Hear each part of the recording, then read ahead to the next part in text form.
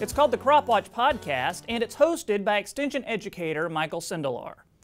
He came on the show to talk about why podcasts are a great way for producers to get new information and some topics he's excited about covering in future episodes. Well, one of the biggest benefits with a podcast is it's something that you're not reading. So when I first started my job, I was talking to a couple producers, and they're like, oh boy, another blog from you? I don't know if I have enough time in my day to read another blog. So that's, kind of got my idea of, okay, maybe they need to get information in a different way.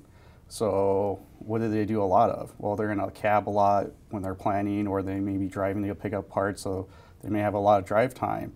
Well, that's a chance for them to listen to something. So that's where I was thinking, hey, let's try to get this information in a format where they can just listen to it. And you're also the host of the podcast. What are some of the topics that you guys will cover on this podcast?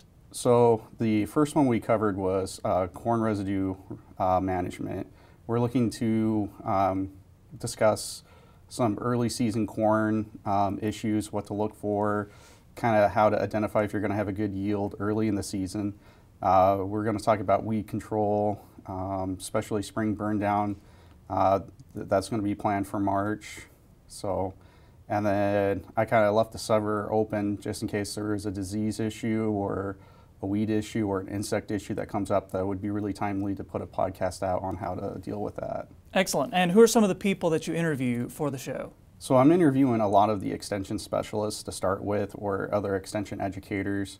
I did get a unique chance to interview Dr. Virginia Jin and Dr. Marty Schmier from the USDA for the first podcast. So that was like a really nice way to get a different view on some of the research being done that's not a university view, but that's still data backed.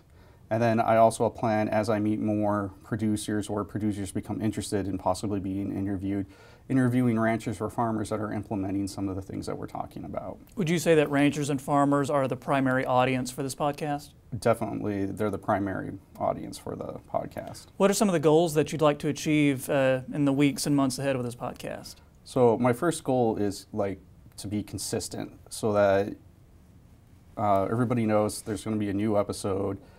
I'm going to shoot for the third week of each month for a new podcast episode to be out. That's my first one, is to get that consistency down.